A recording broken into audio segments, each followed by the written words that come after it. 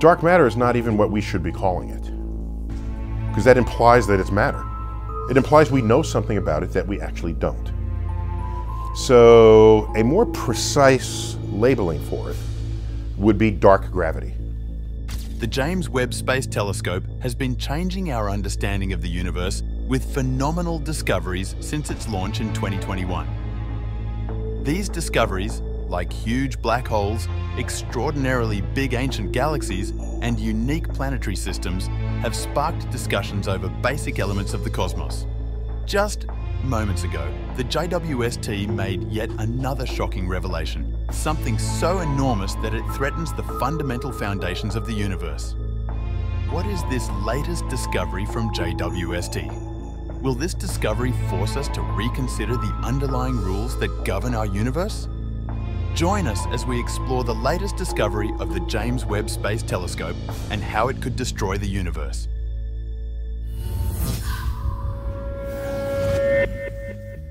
One of the greatest accomplishments of the last century in the field of cosmology is the creation of a standard model of cosmology, which sheds light on the universe's history and how it came to be as it is.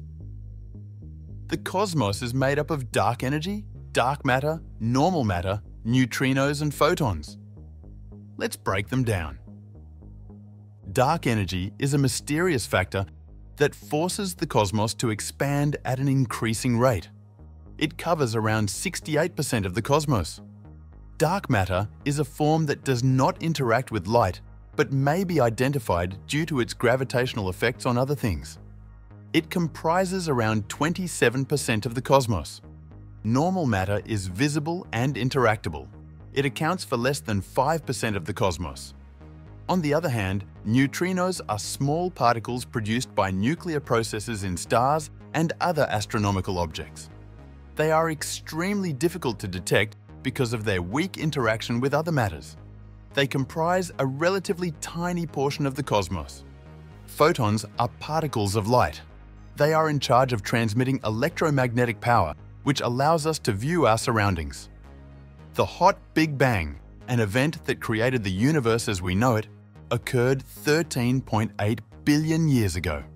Cosmic inflation then introduced density flaws that led to the creation of the cosmos. Despite all of the observational data supporting this claim, it may not be entirely accurate. We have to make sure that our observations of the cosmos remain compatible with this model every time we make a new observation of it. With the recent addition of the James Webb Space Telescope to astronomers' instruments, concerns have been raised regarding the model's accuracy. According to the most recent fad among armchair physicists, online observations question the standard model. The whole truth is still unknown despite the astounding assertions made. As things are now, we have to map out how we anticipate how they will happen in the universe. This theory has been very effective. It is frequently referred to as the lambda cold dark matter model, the inflationary hot Big Bang, or the standard model of cosmology. The lambda CDM is a mathematical model of the Big Bang theory with three major components: a cosmological constant denoted by lambda associated with dark energy, the postulated cold dark matter, and ordinary matter. It is frequently called the standard model of Big Bang cosmology because it is the simplest model that provides a reasonably good account of the existence and structure of the cosmic microwave background. It also accounts for the large-scale structure in the distribution of galaxies. In addition, the lambda CDM explains the observed abundances of hydrogen, including deuterium, helium, and lithium, and the accelerating expansion of the universe observed in the light from distant galaxies and supernovae. It also explains features found in the Big Bang's leftover glow, the cosmic microwave background, CMB. The theoretical framework also predicts that the galaxies we observe will be inherently smaller, bluer, less developed, and less rich in heavy elements as we gaze farther and farther back in time. At some point beyond where we've been able to look, we should cease to see stars or galaxies of any type as we'll reach the universe's dark ages. But this is only a general overview of what takes place. We need to quantitatively determine not just what happens, but also when and how much it occurs in order to compare theory to data. Our best quantitative projections still have a lot of uncertainty, even with the well-established initial conditions and the common rules of physics. This uncertainty is influenced by the cosmic inflation theory and the variations observed in the cosmic microwave background. Our knowledge starts with the hot Big Bang, when everything in the cosmos was nearly uniform at the beginning. The seeds of structure, density flaws, were imprinted on top of that near-uniform backdrop, resulting in underdensities and overdensities of around 1 part in 30,000 level. These defects, which were nearly but not quite identical on all cosmic sizes, were around 3% bigger on universe scales than galaxy scales. They first developed gravitationally, but they also resisted pressure from interactions and radiation. These include photons, forming a pattern of peaks and valleys in the relative over or under denseness of different locations on a range of cosmic sizes. Around 380,000 years after the hot Big Bang, the cosmos produced neutral atoms. They expanded, cooled, and gravitated according to the principles of general relativity, as long as these density flaws were modest in comparison to the universe's average density. It is simple and easy to calculate their growth, but as they get bigger, a number of factors all become relevant, making the issue of how big and how fast they grow highly assumption dependent. When significant volumes of gas gather in dense areas, it effectively cools. High-density zones interact in overlapping areas as overdense regions form across the expanding cosmos, with some small-scale regions overlaid on larger-scale overdensities. Some overdense zones are found near other overdense regions. These regions interact with one another to influence structural growth. As normal matter gathers in the centers of these dense zones, it slows, collides, and heats up. How does the feedback from radiated heat impact the development rate of these areas, which include both normal and dark matter? How does this affect normal and dark matter that does not become stars? And what consequences does this have for future generations of stars and the formation of these early cosmic structures? The solutions to all of these issues are unknown. They are theoretical in nature and are determined by the details we include and exclude from our models and simulations. Sometimes, we wonder if we are using the right models to detect halos, which indicate individual overdensity in space. Or we are mistakenly perceiving interdependent halos as independent entities, or vice versa. We are investigating the precise modeling of early stars, including their initial mass functions and death processes. They may be heavier and more likely to collapse directly into black holes than previously imagined. Furthermore, the question of whether stars are required for the formation of black holes or if crossing gas streams may generate the seeds of supermassive black holes, which may have masses millions of times greater than our Sun, instantaneously is also being researched. It's very clear that the first known objects, stars, black holes, and star clusters formed no later than 150 million years after the Big Bang, and maybe as early as 50 to 100 million years after the Great Bang. However, these should be rather rare instances. Now, for the first time, thanks to the James Webb Space Telescope's exceptional capabilities, we're beginning to detect and characterize unexpected old objects discovered in the early phases of our cosmic history. In other words, the telescope is currently changing scientists' perceptions of the universe's early billion years. One collection of fascinating artifacts stood out among the several presentations. Some astronomers referred to them as concealed tiny monsters, while others described them as small red spots. But regardless of their name, the evidence was clear. When James Webb looks at young galaxies, which appear as red dots in the darkness, he sees a remarkable amount of cyclones churning in their centers. Dr. Anna Christina Eilers, an astronomer at the Massachusetts Institute of Technology, said, "There seems to be an abundant population of sources we didn't know about, which we didn't anticipate finding at all. Astronomers have been both excited and puzzled by the recent influx of observations of cosmic smudges. "Everybody is talking about these little red dots," said Xiao Huifan, a University of Arizona researcher who has spent his whole career looking for faraway objects in the early universe.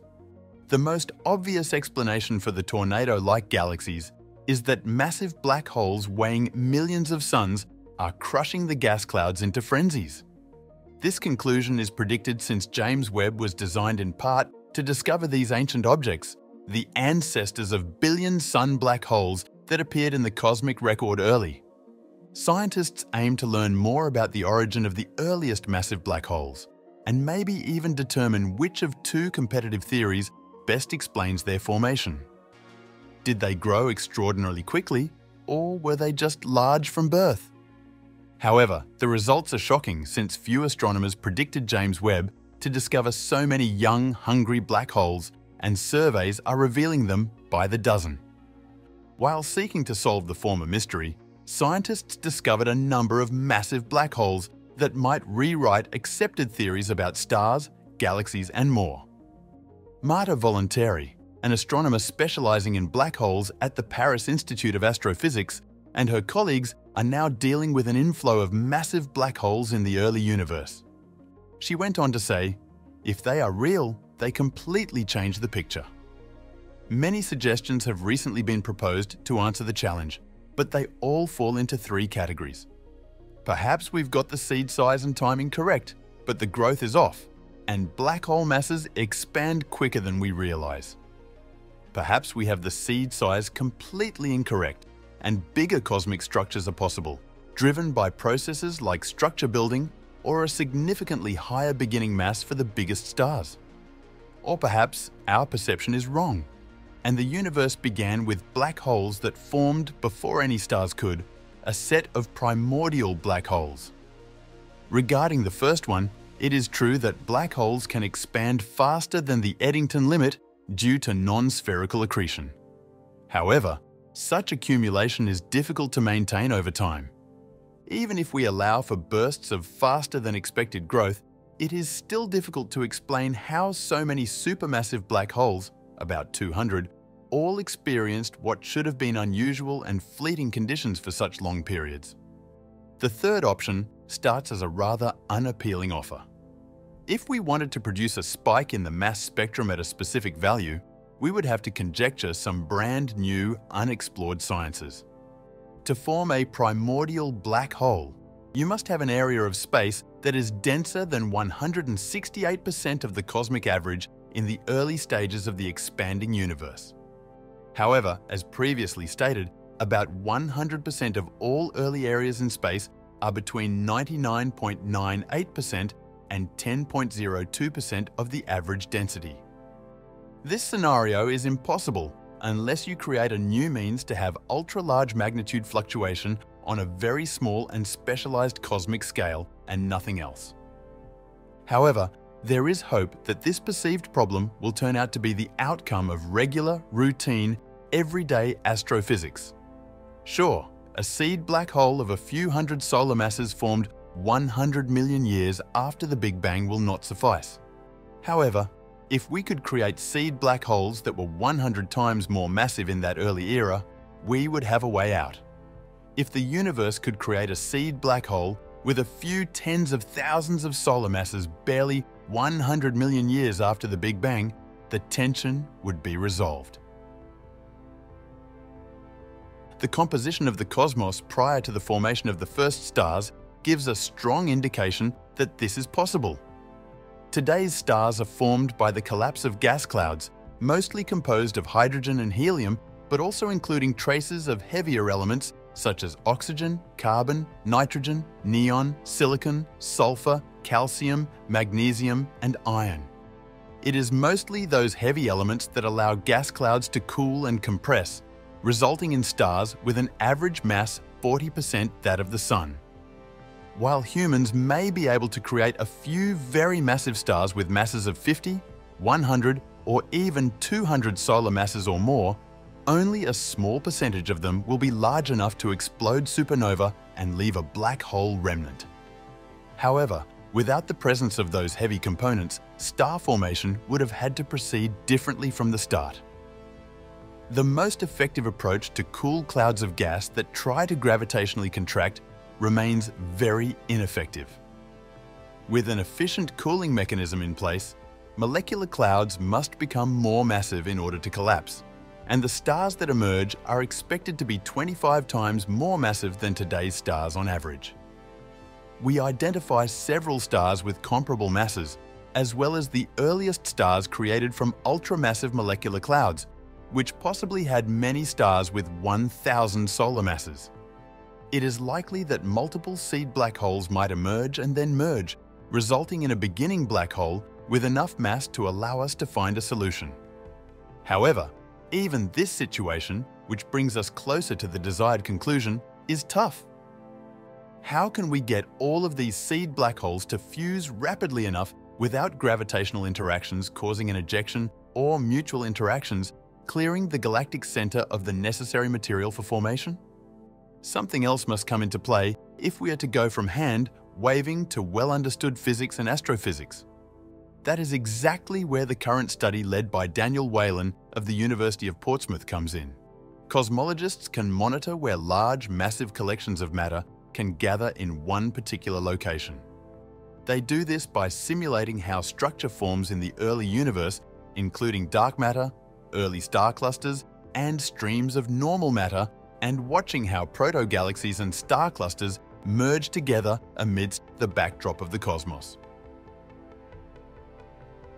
This approach proved a few years ago that cold, ultramassive streams of gas would clash at the nexus points of this proto-cosmic web. This allows gas to ascend to high densities in tiny volumes holding up to 100,000 solar masses in one area. This recent research demonstrated that these cold gas flows cause a large amount of turbulence, in contrast to earlier studies that suggested the presence of UV backdrops, supersonic streaming movements, or some sort of atomic and molecular cooling. This turbulence stops star formation from taking place completely until a critical mass is attained. When the dense area reaches that mass threshold, it collapses abruptly, resulting in the production of individual objects, stars or black holes, with masses of up to 40,000 solar masses.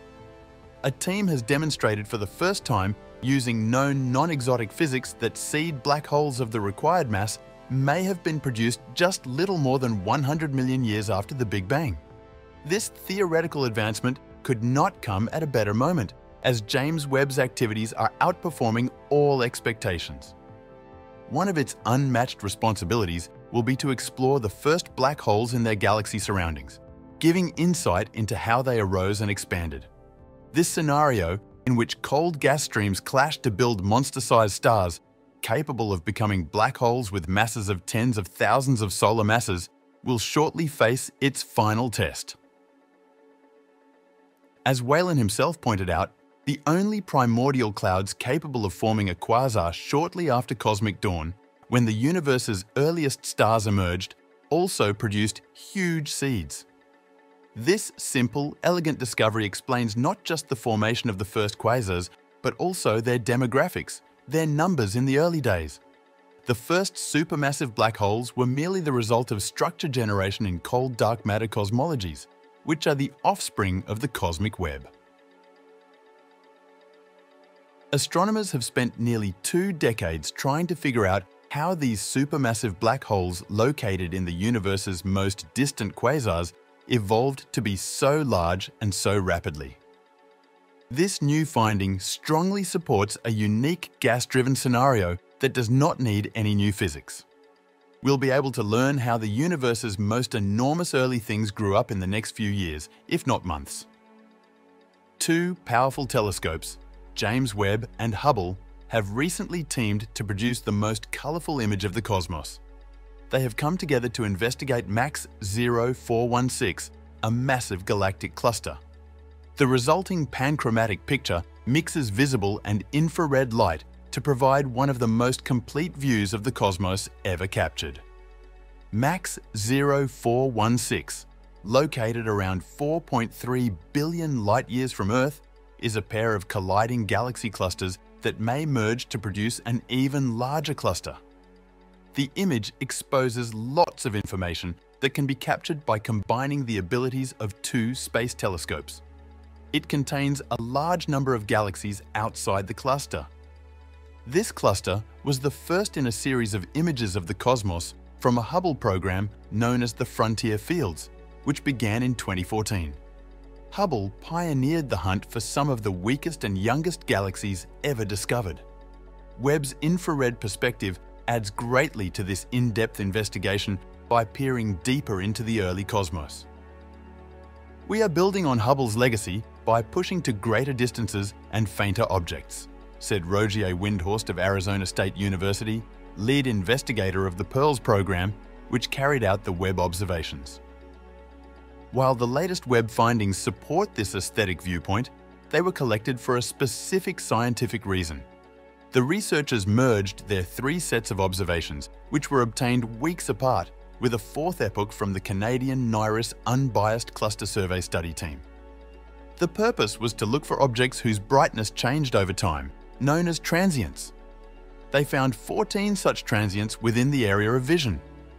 12 of those transients were found in 3 galaxies that have been greatly enhanced by gravitational lensing, and they are most likely individual stars or multiple star systems that have been temporarily enlarged.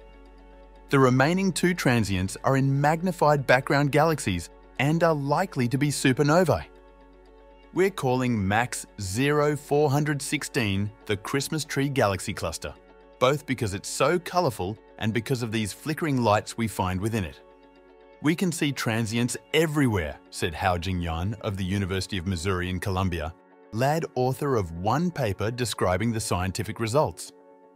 Finding so many transients with observations spanning such a short time period means that astronomers might discover many more transients in this cluster and others like it via regular Webb monitoring.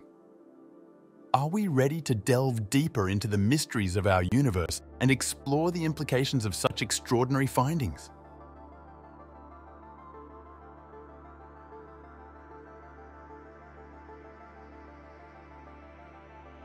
Thank you for watching another episode of Voyager. While you are still here, click on the video on your screen to see more mind-blowing videos like this one.